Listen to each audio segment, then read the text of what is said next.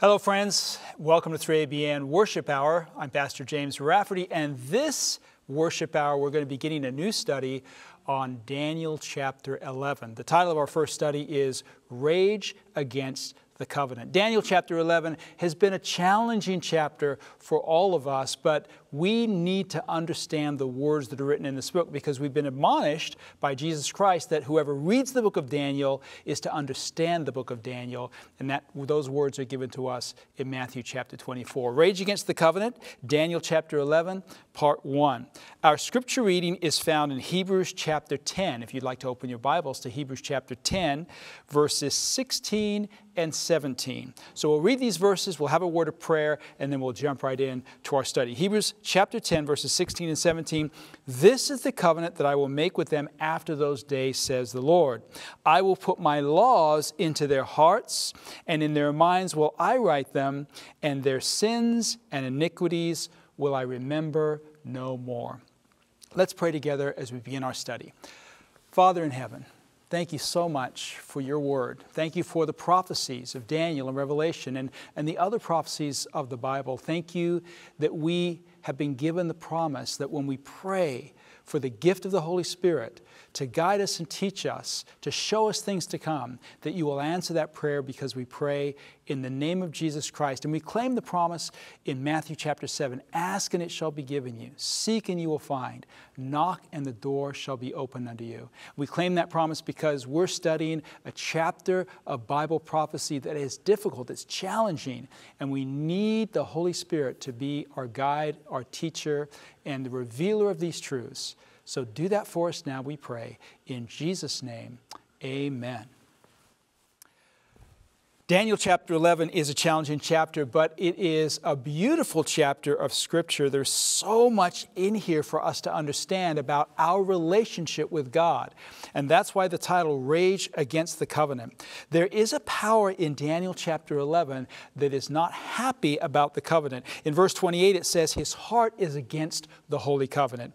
In verse 30 of Daniel 11, it says he has indignation against the Holy Covenant. And again in that same verse, he forsakes the Holy Covenant. And then again in verse 32 of Daniel 11, it says he does wickedly against the covenant. So his heart is against the covenant, he has indignation against the covenant, he forsakes the Holy Covenant, and he does wickedly against the covenant. So we can see from these verses that there is a rage against the covenant. Now, as we take in these prophetic Bible verses in Daniel chapter 11, it is clear to see that this rage against the Holy Covenant is an end-time prophetic scenario because we're in Daniel chapter 11, the latter part of the chapter. And so it's really important for us to understand these verses. So what is the key to unlocking Daniel chapter 11, specifically verses 28 all the way through the rest of the chapter to verse 45. And I would like to suggest that even chapter 12 of Daniel, verses 1 through 3, belong to Daniel chapter 11. It's not until you get to chapter 12 and verse 4 that the vision of Daniel 11 actually ends. So we're going to include those three verses as we continue on through this study in later parts. But what is the key to unlocking this? Well, one key to understanding or unlocking this is understanding what the Holy Covenant is. If we can understand what the Holy Covenant is, then we have a key to unlocking the mysteries, the symbolism, the prophecies of Daniel chapter 11. Another key is the principle, the biblical principle, the prophetic principle known as repeat and enlarge. And that's going to be a principle that's going to guide us as we study Daniel chapter 11. In fact, let's start with that principle. We're going to open up to Daniel chapter 11 and verse 1. That's a good place to start. Daniel 11 and verse 1. If you'd like to look at verse 1 there, Daniel is speaking about the vision that takes place in the first year of Darius the Mede. It says, in the first year of Darius the Mede, even I stood up to confirm and to strengthen him. And then it goes on to say in verse 2, and now I will show thee the truth. And of course, this is a messenger talking to Daniel in the book of Daniel 11, verse 2. And now I will show you the truth. Behold, there shall stand up yet 3 kings in Persia, and the 4th shall be far richer than they all. So right here we have the beginning of the vision. The vision begins in the days of Medo-Persia. The vision begins in Daniel chapter 11, verses 1 and 2, under the kingdom of Medo-Persia. So we have the kingdom of Medo-Persia that was a kingdom followed by the kingdom, or following the kingdom of Babylon. Babylon begins in Daniel chapter 2, and then Medo-Persia follows. In Daniel chapter 7, Babylon begins and Medo-Persia follows. In Daniel chapter 8, Babylon isn't mentioned because Babylon is fading from the scene here, historical scene, but Medo-Persia is the first kingdom announced in Daniel 8. And in Daniel chapter 11, Medo-Persia is the first kingdom. I mean, we see this principle of repeat and enlarge here. Daniel 2, Daniel 7, Daniel 8, Daniel 11, all beginning in the time of Babylon or Medo-Persia and all taking us down through history to the second coming of Jesus Christ. That's the principle of repeat and enlarge. And we're going to build on this principle just a little bit. We go back to Daniel chapter 2, verse 39. We see in the image that was shown to Daniel there, to Nebuchadnezzar actually, and interpreted by Daniel, we see that the Medo-Persian kingdom followed the head of gold. Medo-Persia, Daniel 2:39, was the kingdom that followed Babylon. When we go to Daniel 7, we see Medo-Persia was the kingdom that followed the lion with eagle's wings. Medo-Persia in Daniel 7, verse 5. And then when we go to Daniel 8, we see that Medo-Persia was the ram having two horns. They are identified there as the kings of Medo-Persia. And so we see this outline, this biblical principle of repeat and enlarge. Different symbols are used. In Daniel 2, there's a statue. In Daniel 8, there's these different types of beasts. Or in Daniel 7, there's these different types of beasts. In Daniel 8, of course, there's a ram so far. We're going to see another animal symbolizing a kingdom there as we go on. And so you have this repeat and enlarge principle that will help to guide us to understand exactly what the history is that is being outlined in these prophecies. So now let's go to Daniel 11 and verse 2. And by his strength and through his riches, he shall stir up all against the realm of Grecia. So now we see Greece coming on the scene of action. If we go back to our chart, again, we add to Medo-Persia the kingdom of Greece, because Greece was the kingdom that followed Medo-Persia. We see this, for example, in Daniel chapter 2 and verse 39. Daniel 2 verse 39, in the image, Greece was likened unto the thighs of brass. In Daniel chapter 7 and verse 6, in the animals, the kingdom of Greece was likened unto a leopard with 4 heads and 4 wings. And in Daniel chapter 8 and verse 21, we see the male goat is the kingdom of Greece, and the large horn that is between his eyes is the first king. So here we have a very powerful, very clear, very simple outline of the principle of repeat and enlarge. Daniel 2, Daniel 7, Daniel 8, Daniel 11. Each one of those is repeating and enlarging upon the previous vision. Yes, using different symbols, but each one is identifying, first of all, Babylon in Daniel 2, then Medo-Persia, then Greece. Daniel 7, Babylon, Medo-Persia, and then Greece. Daniel 8, Medo-Persia, and then Greece. Daniel 11, following the same basic outline of repeat and enlarge, Medo-Persia, and then Greece. Now let's go to Daniel 11 and verse 3. And a mighty king shall stand up, that shall rule with great dominion and do according to his will. This is talking about, of course, the power of Greece that is following Medo-Persia. The mighty king would be Alexander the Great. He was the mighty king that stood up and did according to his will, conquered the entire world in a very short time. And then it goes on in verse 4 of Daniel 11. And when he shall stand up, his kingdom shall be broken and shall be divided to the 4 winds of the heavens.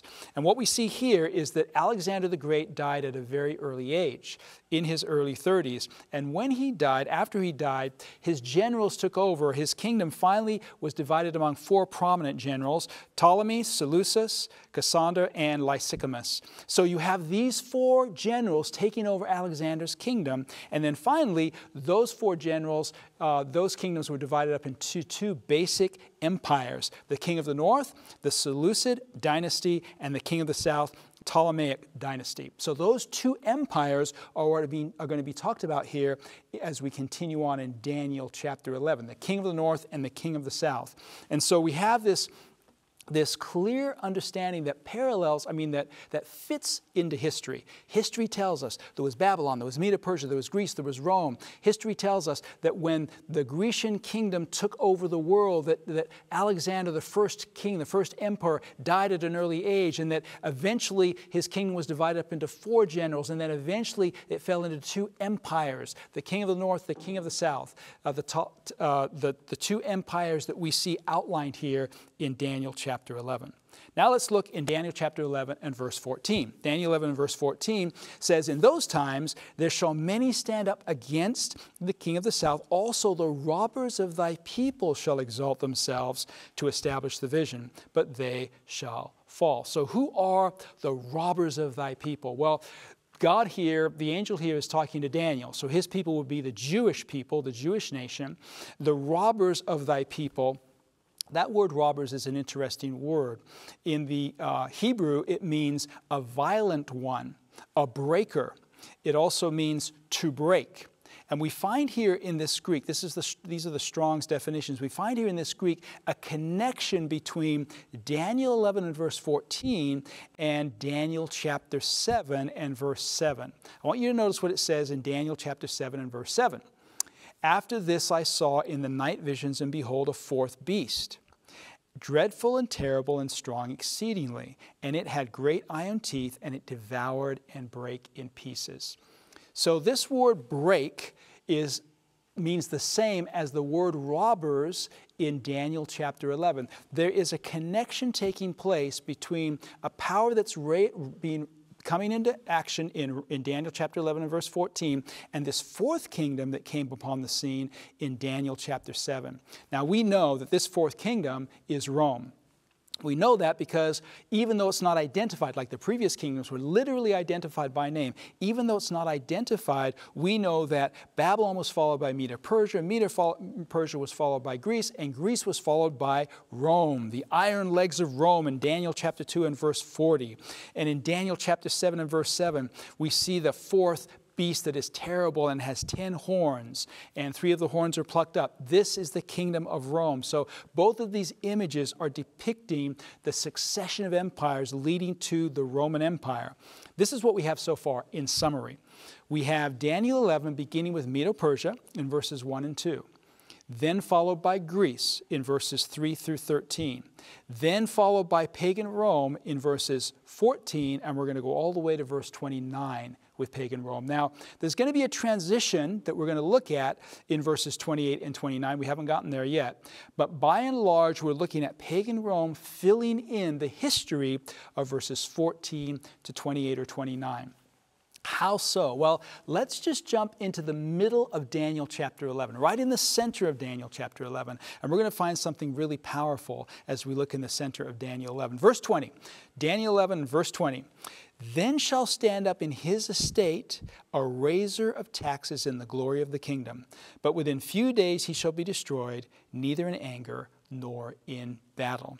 So this is where Daniel 11 centers, and it's really significant, as we're going to see in a couple of verses, because this centering of Daniel 11 is actually going to hone in on an event that has changed our world, and that event is the birth of Jesus Christ, our Lord and Savior. The Messiah, the Christ, is being honed in on here. Why? Because in the context of this 4th kingdom, the kingdom of pagan Rome, we have someone who's risen up in that kingdom who is a raiser of the taxes.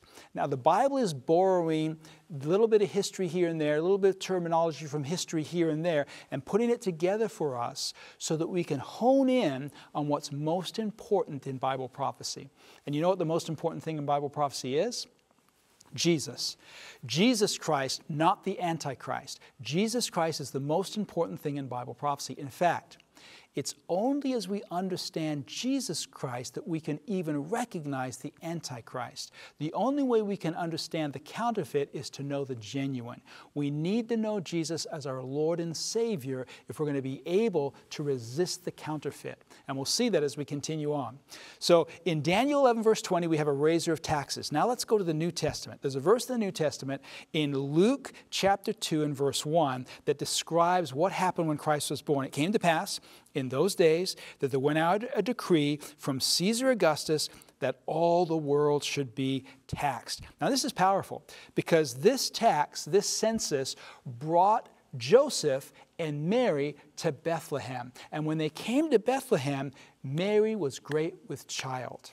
That child was Jesus Christ. So now what we're doing is we're connecting Daniel 11 and verse 20 to Luke chapter 2 and verse 1 and the birth of Jesus Christ. In verse 22, we're going to be able to make a connection to the death of Jesus Christ. So Daniel 11, 20, 21, and 22 pinpoints the birth and the death of Jesus. We'll see that in just a minute. One of the things we want to note, though, historically, is that Augustus was the first Roman emperor.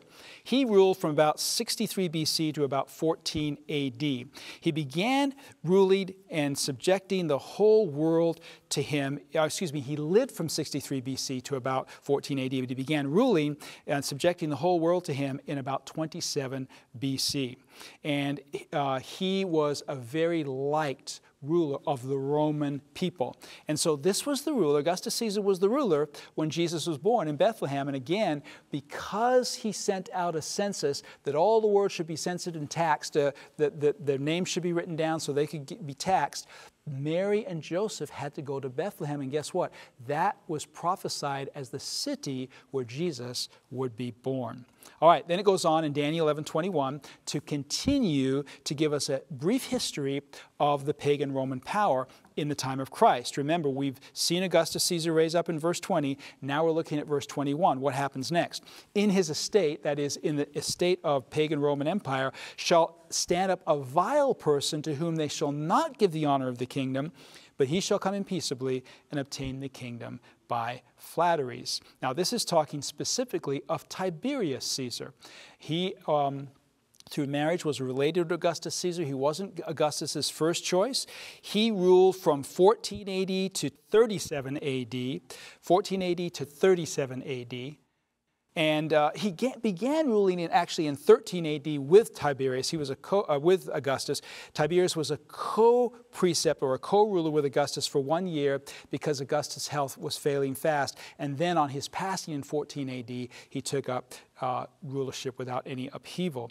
And so Tiberius was not as accepted as Augustus had been, but he was the only man available. There's a lot of history there. We won't go into all the history, but it's under Tiberius Caesar that Jesus Christ ends up being crucified. And we're going to see this in verse 22 of Daniel chapter 11. Verse 22 says, "And with the arms of a flood shall they be overflown from before him," that is, before Tiberius, "and shall be broken." Remember the breaking of God's people that we talked about in an earlier verse. "Yea, also the Prince of the Covenant."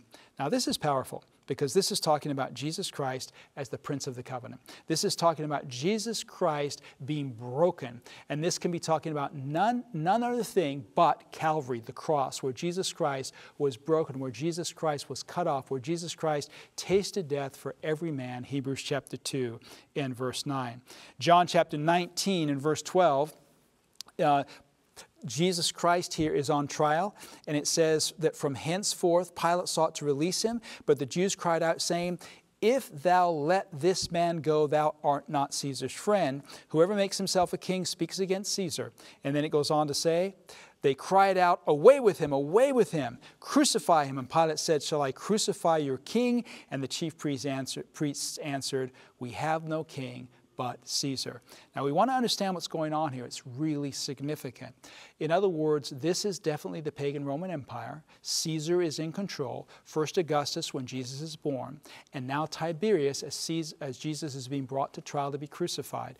The Jewish leaders are disowning Christ, and they're doing it by claiming that Caesar is their king. So you see what's taking place here. We have a shift in political alliance. The Jewish leaders are rejecting the Messiah, Christ, the King of heaven, and they're taking or accepting an earthly king, specifically the earthly king of pagan Rome, Caesar. And we're going to see the same thing take place when we get to the end of Daniel 11 and specifically compare that with Revelation chapter 13. The whole world is going to repeat this. They're going to reject Jesus Christ and they're going to accept a Roman power in Christ's place and seek to worship this Roman power instead of worshiping Jesus Christ. We're going to get into those details a little bit later. But this is also a fulfillment of Daniel chapter 9. In Daniel chapter 9 in verse 27, talking about Christ, it says, "He shall confirm the covenant with many for 1 week, and in the midst of the week he shall cause the sacrifice and oblation to cease." Now you notice again the covenant language here. It's very important for us to recognize Jesus came to confirm the covenant. He is the Prince of the covenant. This is the everlasting covenant, the covenant that God and Christ made to redeem man if we were to fall, the covenant made from the foundation of the world. Revelation chapter 13, verse 9, Christ, the Lamb slain from the foundation of the world. The covenant that fulfills Genesis 3:15, "I will put enmity between you and the woman, between her seed and thy seed. Ye shall bruise his heel, but he shall bruise your heads." God speaking to Satan about our rescue from sin and its consequences.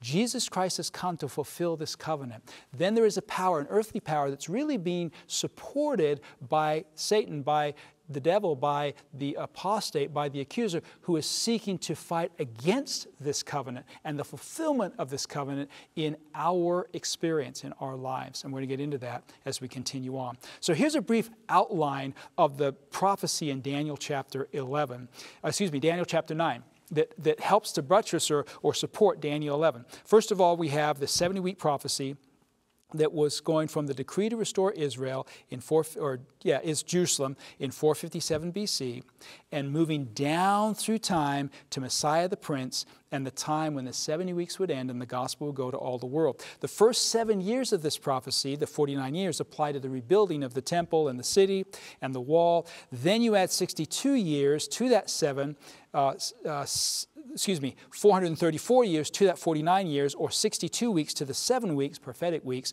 and it takes us down to Messiah the Prince, AD 27. And then, of course, you have 1 week left, and after AD 27, Jesus Christ begins his ministry. He's baptized in AD 27, begins his ministry for that last week. In the middle of that week, he's cut off. In the middle of that week, he dies for our sins, and then at the end of that time, Stephen is stoned.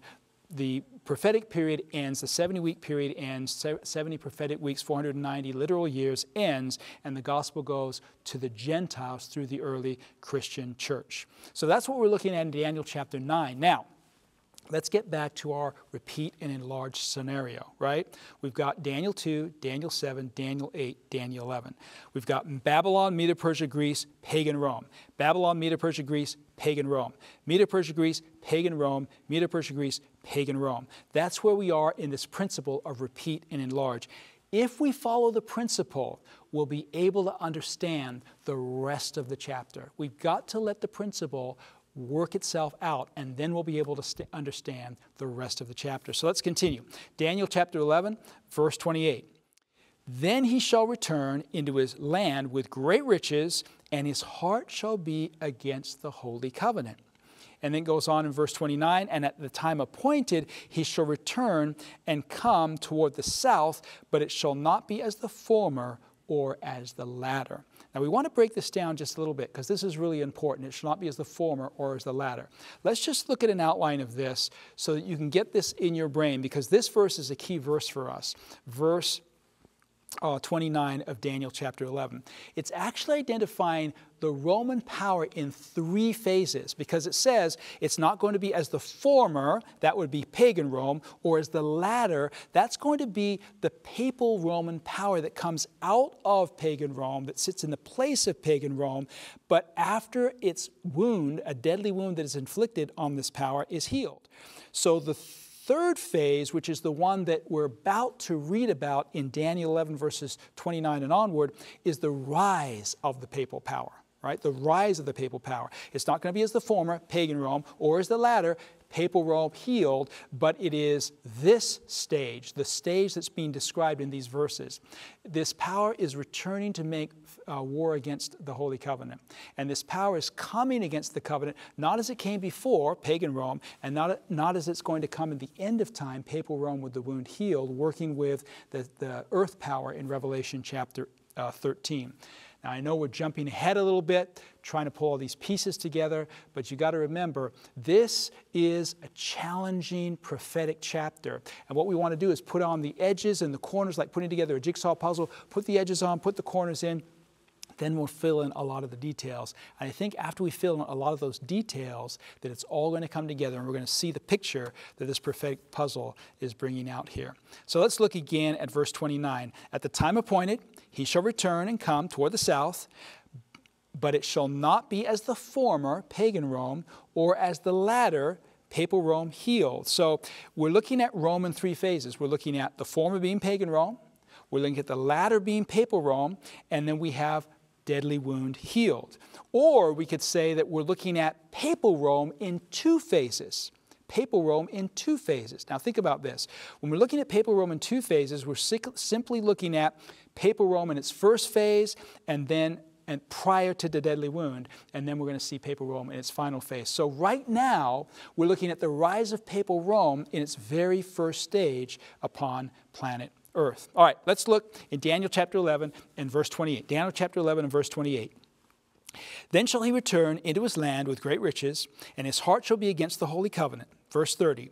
Therefore he shall be grieved and return and have indignation against the holy covenant, so shall he do.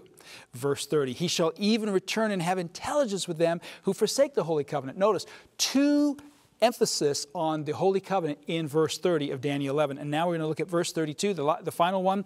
And such as do wickedly against the covenant, he shall corrupt by flatteries. Now, I want you to notice this. This is really significant, right? The covenant is central. And of course, Jesus Christ is the Prince of the covenant. Notice here that his heart is against the Holy Covenant in verse 28, that he has indignation against the Holy Covenant in verse 30, that he forsakes the Holy Covenant in verse 30, and that he is with those who do wickedly against the Holy Covenant in verse 32.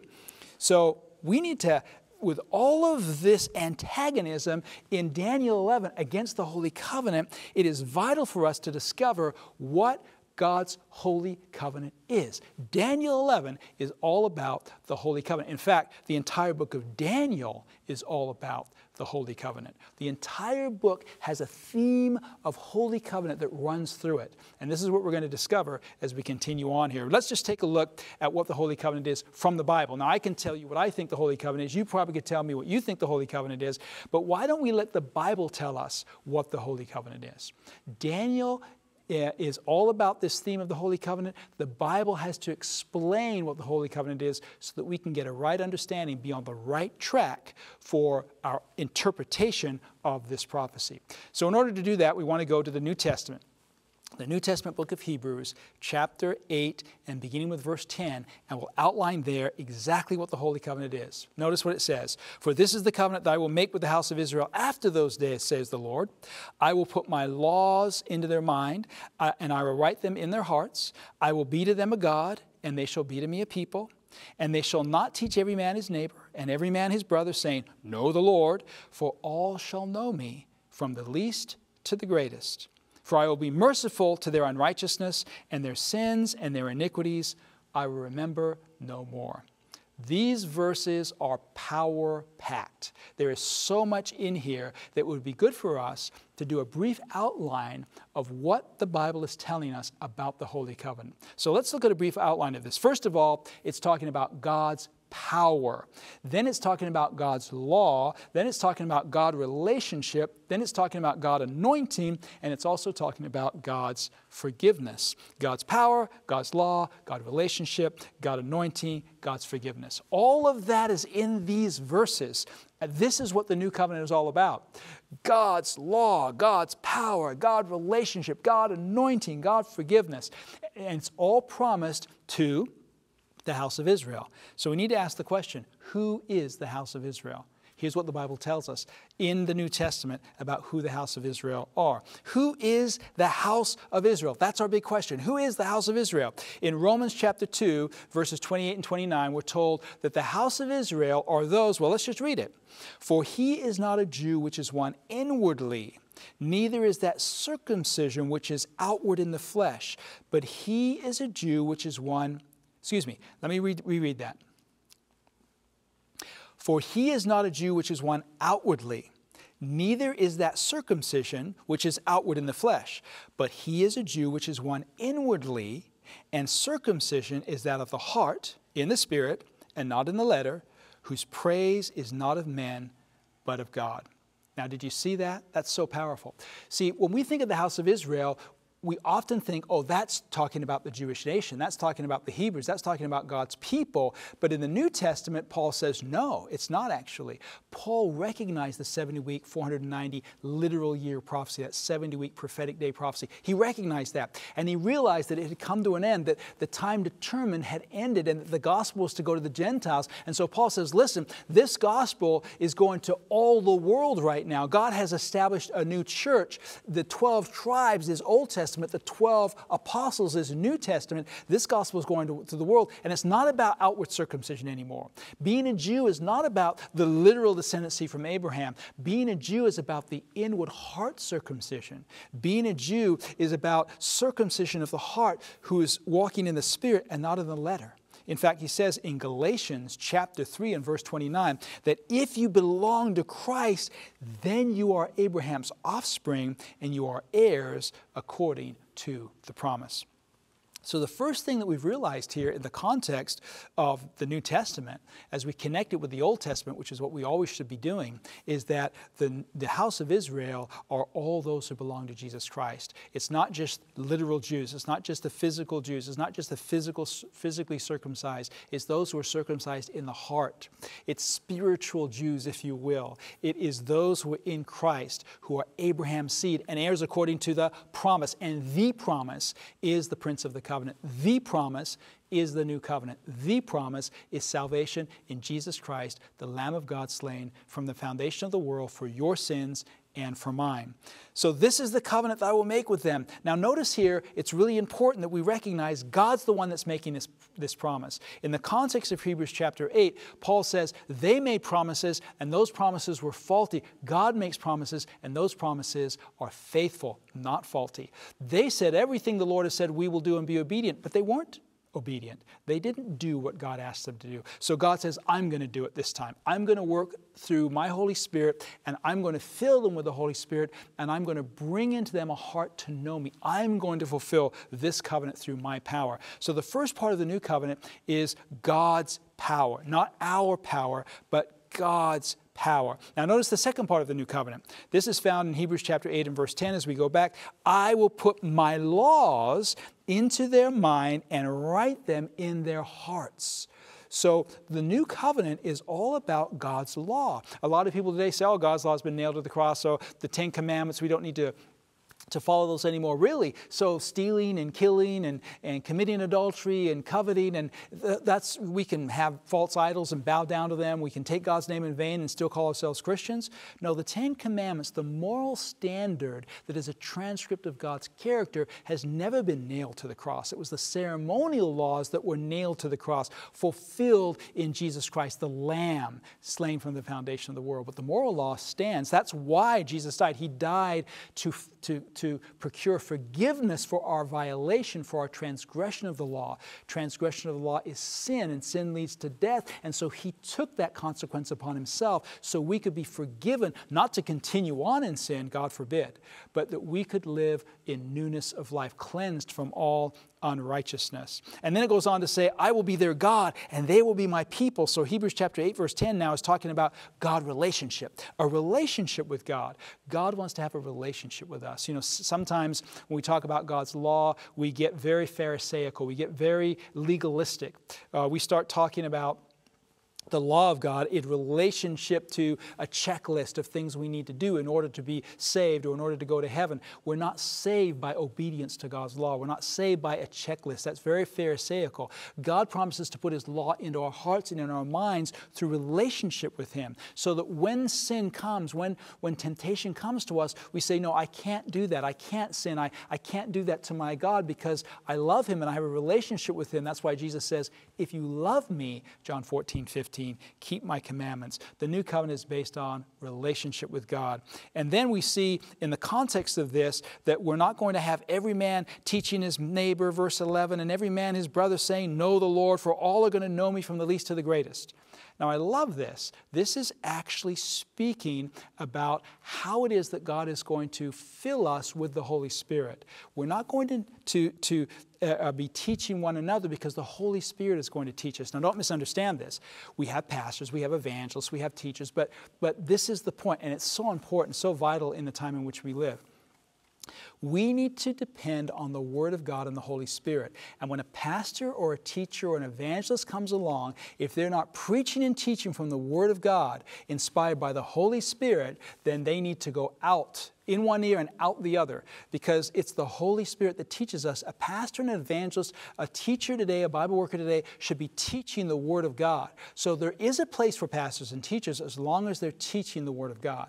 But today we have the fulfillment of the prophecy in 2 Timothy that we have itching ears. People have itching ears, and they want to hear pleasant things, and they want to hear that God's law is done away with, and we're not obligated to do any of that anymore, and we can just live, according to our feelings and our heart and what our heart tells us. No, the Word of God is clear. Doctrine, teaching of the Word of God is in harmony with the Holy Spirit and the infilling of the Holy Spirit. In fact, notice what it says here in 1 John chapter 2, verses 20 and 27.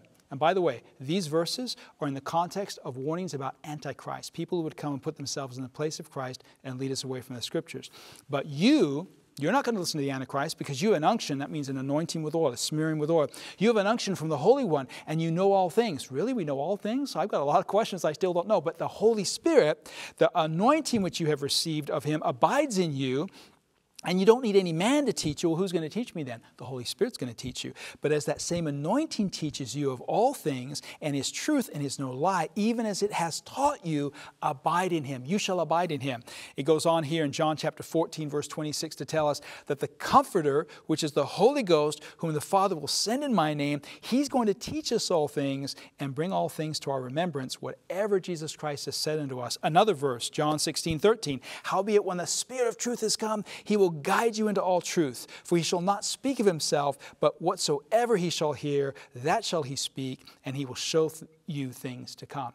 Things to come is prophecy. Things to come is prophecy. So we see here that God has included in the new covenant, in the holy covenant, in the everlasting covenant, He's included a promise to anoint us with the Holy Spirit so we don't have to depend upon men, so we can be taught by the Holy Spirit, led by the Holy Spirit, convicted by the Holy Spirit, and shown things to come by the Holy Spirit. So the new covenant is God's power, God's law, God's relationship, God's Spirit, and one other thing. Notice what it says here in Hebrews 8:12. For I will be merciful to their unrighteousness, and their sins and iniquities I will remember no more. This is God's forgiveness. God's forgiveness is also a vital part of the new covenant. Let's look at this in 1 Timothy 2, verse 5. For there is one God and one mediator between God and men, the man Christ Jesus. One more verse, John 1, verse 9. If we confess our sins, He's faithful and just to forgive us our sins and to cleanse us from all unrighteousness. So what we're looking at here is a power-packed representation of the new covenant experience that is being attacked, that there's a rage against in Daniel chapter 11. There is a power that rises up as pagan Rome goes down. Another power rises up, and this power puts itself in the place of Christ. That's what anti means, not just against, but in the place of, puts itself in the place of Christ and comes against God's power, God's law, God relationship, God's people, God's Spirit, and the forgiveness that God offers through Jesus Christ as our only mediator. Now, I don't know if you figured out what this power is, but if you look at history, it's quite obvious who this power is. We're talking here not about pagan Rome, but about papal Rome. We're talking about a religious system that compromised with paganism in order to gain adherents. In the early centuries, we're talking about 3rd century, 4th century, this power rose up, it departed from the plain teachings of the Word of God and the gospel, and it began to compromise with the world, changing a lot of what God had written concerning worship and forgiveness and relationship with God. It said, no, if you want to have a relationship with God, you come through us. If you want forgiveness of God, you come through us. If you want to know what day to worship, you come through us. It actually replaced God with a new system, a new religious system that was seeking to obliterate, in a very real sense, according to Bible prophecy, obliterate the everlasting covenant, or the holy covenant, or the new covenant. So Daniel chapter 11 has this theme of the new covenant, and as we see this theme, the book of Daniel is all about the new covenant. Let's just summarize the book of Daniel. One quick slide here that we can look at that's going to help us with this.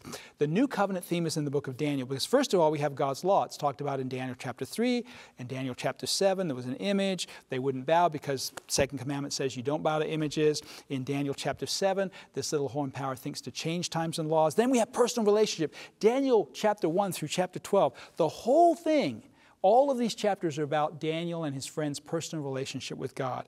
Then you have the anointing of the Spirit. Over and over again they said of Daniel that he had an excellent spirit was in him. And then you have forgiveness and the blotting out of sins. And we see that in Daniel chapter 7, Daniel chapter 8, Daniel chapter 9. And then you have God's power. All the way through the book of Daniel, you see God's power manifest when he preserves the 3 Hebrews in the fiery furnace, when he preserves Daniel from the lions, and on it goes. So the whole book of Daniel is really about new covenant experience. So the book of Daniel reveals this attack against God's covenant, this attack against those who have a relationship with God. It's an attack against, for example, God's power. How do we see this attack against God's power? Let's look at Daniel chapter 11 and verse 36. And the king shall do according to his will. He shall exalt himself and magnify himself above every god, and he shall speak marvelous things against the God of gods. So here's the attack, openly, flagrant, against the God of gods. Daniel chapter 11 and verse 36. What about the attack against God's law? Well, let's look at that in relationship to Daniel chapter 7, same power, repeat and enlarge, and verse 25. He shall speak great words against the Most High. He shall wear out the saints of the Most High, and he shall think to change times and laws, and they shall be given into his hand for a time, times, and the dividing of time. So there's the attack against God's law. Again, this is an attack against the new covenant. What about the attack against God's people or a relationship with God? Let's look at that in Daniel chapter 11 and verse 33, Daniel 11, verse 33. And they that understand among the people shall instruct many, yet they shall fall by sword and by flame and by captivity and by spoil many days. You know, during the Dark Ages, we saw a lot of persecution against people who wanted to stay true to God's holy covenant. And those Dark Ages was filled with persecution and blood. They estimate that 50 to maybe even 100 million people lost their lives during the Dark Ages under the auspices of the medieval church. So this papal power persecuted, and we know it persecuted because we have historical documents that tell us this. In fact, C.C. Colton, The Death Penalty for Heresy, page 25, says that what compelled the Roman Catholic Church to persecute was the idea that they believed that if you were not Roman Catholic, you were lost and you would burn in hell forever and ever. And so they felt like, well, it'd be better for us to persecute people. They believed themselves actually be doing people a favor, that by persecuting they could save people from eternally burning. We could torture them. We can do whatever we think is necessary to get them to convert and save them from burning in hell forever and ever. Regardless, whatever the motivation was, whatever the reason was, the reason for doing this is wrong. You can't force people to believe in God. You can't persecute people even if you think that your truth, that your doctrine is in harmony with the Bible, which it wasn't. But even if you thought it was, you have to leave people free to choose. God always leaves us free to choose. In fact, we know this persecution was major because when we look at modern statements from the Catholic Church, we find a list of apologies, for example, made by Pope John Paul II. In The Guardian, that was from Wikipedia, and another article in The Guardian, the Pope says he's sorry for the sins of the church. Now, I want you to notice something here. It's very significant. He says that John Paul is apologizing for sins committed by the sons of the church, but not for the church itself. The church itself is holy and immaculate. And that's the mindset that we're looking at here in the context of Daniel chapter 11. In other words, you have an organization that admits persecuting thousands and millions of people. Even today, that admission is made and the confession is made. The Pope is apologizing, for example, in the LA Times, Pope apologizes for Catholic sins of the past and the present. And yet at the same time, they're saying the church isn't actually responsible for this. The church is immaculate. The church is holy. It's the sons of the church. It's different individuals that are responsible for this. And so you see there's a sleight of hand in a sense. We need to take responsibility for those things that are part of our organized body, and we need to repent and confess if we want to have full forgiveness. We can't be making excuses, and we can't be trying to save the image of our church because of the sins that it has committed. So what we see here is an attack against God's people. The Dark Ages brings that out. The verses bring that out. Daniel 11 verses 30 through 36, all talking about the Dark Ages. And then we also have an attack against God's Spirit. An attack against God's Spirit. Notice what 2 Corinthians 3:17 says. Now the Lord is that Spirit, and where the Spirit of the Lord is, there is liberty. This is a New Testament verse. This is a New Testament verse that's describing the work of the Holy Spirit. Where the Spirit of the Lord is, there is liberty. Now I want you to look at a verse in Daniel chapter 11, verse 38. Daniel 11, verse 38. But in his estate shall he honor the God of forces. A God whom his fathers knew not shall he honor with gold and silver and precious stones and pleasant things. See, a transition has taken place here in the context of this prophecy. This power, this papal Roman power, this church, professed church, has transitioned from the God of his fathers who believed in letting people be converted by the Holy Spirit, who believed in giving people choice, choose you this day who you will serve, who shared the gospel, and if the people rejected it, they wiped their feet and they went to the next village like Christ told them to do, to another power now who's forcing people, who's using gold, silver, and precious things, who's using economic coercion to force people. The Dark Ages, if you're not part of this church, you can't own property. If you're not part of this church, you can't live in this country. If you're not part of this church, you can't run this business. This was the kind of thing that was taking place during the Dark Ages, forcing people. Why were they doing this? Malachi Martin, in the book Keys of This Blood, he's a Vatican insider and Jesuit, passed to rest now. He talks about the struggle for world dominion, and he describes Christians that are faithful to God and to the principles of liberty and freedom. In fact, he even describes Seventh-day Adventists on page 285 of his book, Keys of This Blood. And he talks about these Adventists in the context of John Paul II, of the Pope's philosophy or thinking, the way the Pope thinks. And this is what he says. Among the Christian minimalists, the opposition is virulent and has a long history, that is the opposition to the papacy.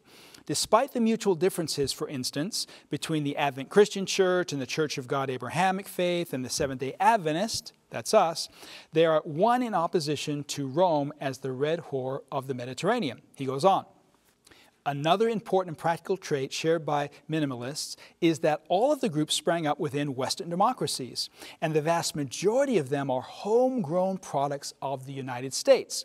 They have been formed in the very womb of Western democratic principles about the rights of man and the dignity of the individual, and with few exceptions, they accept the latter-day American interpretation of the wall that separates church and state. Now notice what he says in this next part.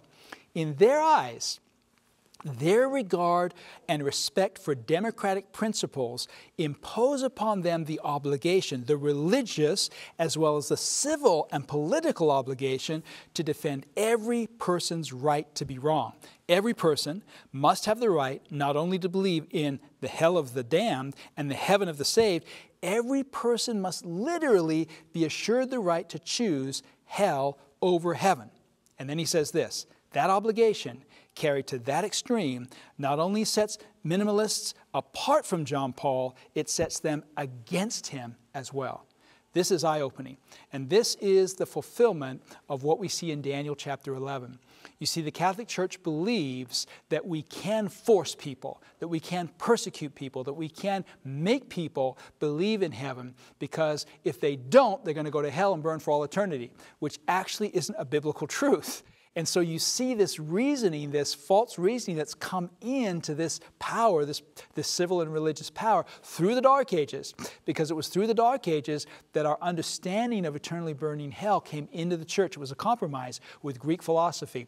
And that is being used here as a means, as a reason, as a logical reason for persecuting people and making them believe something that they don't truly believe. But the truth of the matter is, no matter how much you persecute someone, no matter how much pressure you put upon them, economically or otherwise, you can't force them to believe in God. In their hearts, they're not going to believe. Even if they acquiesce outwardly, they're still not going to believe and still not going to be saved. So this is a principle of Satan's kingdom. It's not a principle of God's kingdom. It's a principle of the kingdom of the dragon, who's wroth with the woman and makes war with her in Revelation 12:17 and gives its seat to this power. But it's not a principle of the kingdom of God, because his kingdom is based on love and motivating people by love to accept Jesus Christ.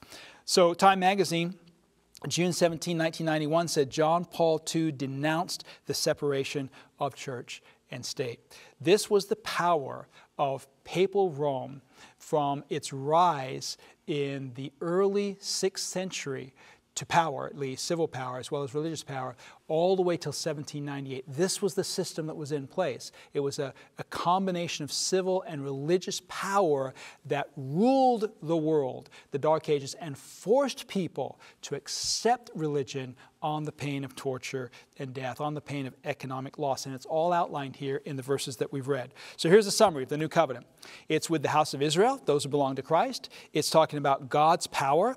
It's talking about God's law, God's people, relationship with God, God's Spirit, God's forgiveness, and it's outlining an attack against God's power, against God's law, against God's people, against that relationship with God, against God's Spirit, and against God's sanctuary. Let's look at that last one, God's sanctuary.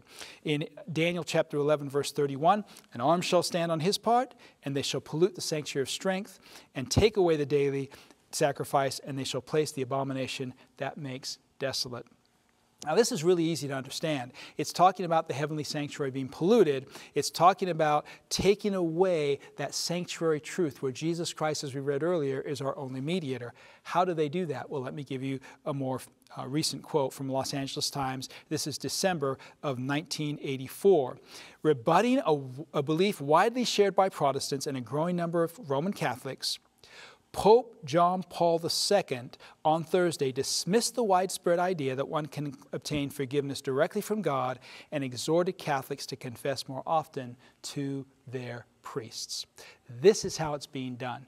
And it's very practical. And I'm just going to give you an illustration from my own life. I was raised Roman Catholic. I was raised going to Catholic schools. I was an altar boy. I was raised going to a priest and confessing my sins. And it never changed my heart or my life. I would sin, go to church, confess my sins, and go back to sinning, go to church, confess my sins, go back to sinning, go to church, confess my sins. Because there is no power in the mediation of a man. There is no power. The power for cleansing and forgiveness is found in the mediation of Jesus Christ only. That's what 1 Timothy is trying to tell us. There's only one mediator that can actually forgive us our sins and cleanse us from all unrighteousness, 1 Timothy 2:5, and that's Jesus Christ. He's the only one that can forgive and cleanse, John chapter 1, or 1 John chapter 1, verse 9. So, I would do this and I would live that same life. It wasn't until I became a Christian and a Seventh-day Adventist Christian after that that I experienced the true and powerful cleansing that Jesus Christ offers us. And when was that? What date was that I became a Seventh-day Adventist? Well, first I became a Christian. I was going to Calvary Chapel and I was going to a Pentecostal church. And as I kept studying the Bible, I was trying to get my sister out of the Adventist church, actually, because I thought it was some kind of cult. And I found myself, the Bible leading me right into the Seventh-day Adventist church. It was the year 1984, the very same year that this statement was made by Pope John Paul II. And I remember in 1984, I was baptized And I went to England because I was raised in England. I went to England. My mom was there and other family members, my grandma and other friends. And I went to England to share with them this beautiful truth that I had discovered so practical in my life, that my sins had been forgiven, the guilt had been taken away, and I was a free man in Jesus Christ, and I loved the Lord and was keeping His commandments because of that. And I remember my mom called the priest. Priest Matthew came over to the house. I was out in the garden. And he came over to the house and he came around the corner and he said, I hear you got a new religion. And he started talking to me about my new religion. He said, how are you going to get forgiveness if you don't come to church, if you don't come to Mass, if you don't come to confess it? How are you going to get forgiveness? Because the Catholic Church is the only place that you can get forgiveness. We are the only ones that can give you forgiveness. And I said, 1 Timothy chapter 2, verse 5. Now, I was a newbie. I didn't know the Bible that well, but the Holy Spirit gave me that verse. The Holy Spirit does that for those who have a relationship with God, gives you the right words at the right time. And the Holy Spirit gave me that verse. 1 Timothy chapter 2, verse 5. There's one mediator between God and man, the man Christ Jesus. And I shared that with Priest Matthew. I told him that. Now, this had been the priest that I'd been familiar with since I was just, a little boy, 5, 6 years old, going to, communion, going to Mass, being an altar boy. And I shared that with him. I was intimidated. I was overwhelmed, but I shared that with him. And the Word of God was powerful. And it put a boundary between me and him. And it was like that was where my strength and power was. It wasn't in me. It was in the Word of God. That's where your strength and power comes from, friends. It comes from your relationship with God. It comes from your dependence on the Word of God. It comes from this new covenant experience and relationship. So, the new covenant is with the house of Israel, is with all those that belong to Christ. It involves God's power, it involves God's law, it involves God's people, relationship with God, it involves God's Spirit and God's forgiveness, and it's being attacked in Daniel chapter 11. Daniel chapter 11 is basically summarizing the attack against God's covenant. Daniel chapter 11, verse 22, the prince of the covenant is broken. Daniel chapter 11, verse 28, he's moved against the covenant. Daniel chapter 11 and verse 30, he has rage against the covenant. Daniel chapter 11 and verse 30, he regards those who forsake the holy covenant. Daniel chapter 11 and verse 32, he corrupts against the holy covenant. He corrupts those against the holy covenant. So there we have it. That's the summary of what's taking place in Daniel chapter 11, verses 28 and onward. We see God's power, God's law, God's people, God's Spirit, God's forgiveness being attacked. Really what's being attacked is the Holy Covenant or the New Covenant experience that God wants to have with each one of us. So far what we've learned in this biblical principle of repeat and enlarge is that Daniel 2, Daniel 7, Daniel 9 or 8, and Daniel 11 are all parallel prophecies. They all begin back in Daniel's time with Babylon, Medo-Persia, and they all moved down from Babylon to Medo-Persia to Greece, to pagan Rome, and to papal Rome. Each one of those parallel prophecies repeats and enlarges. It gives us more insight and more understanding. And this is the key. This is the key to unlocking the rest of Daniel chapter 11. If we want to understand Daniel 11 verses 28 all the way to 45, we need to understand this prophetic principle of repeat and enlarge, this biblical prophetic principle of repeat and enlarge. So, how are we going to understand the rest of these verses? How are we going to understand verses 36 all the way to 45? Sometimes I say to myself, if we only had a Daniel chapter 13 to help us figure out the last part of Daniel chapter 11. Oh, that would be such a blessing. So we want to search the Bible and see if God has given us a Daniel chapter 13. Now we know we don't have a Daniel chapter 13 in the Old Testament. Daniel ends with chapter 12, which is kind of like a summary, if you will. But perhaps there's a Daniel chapter 13 somewhere in the New Testament. Join us next time as we continue our search.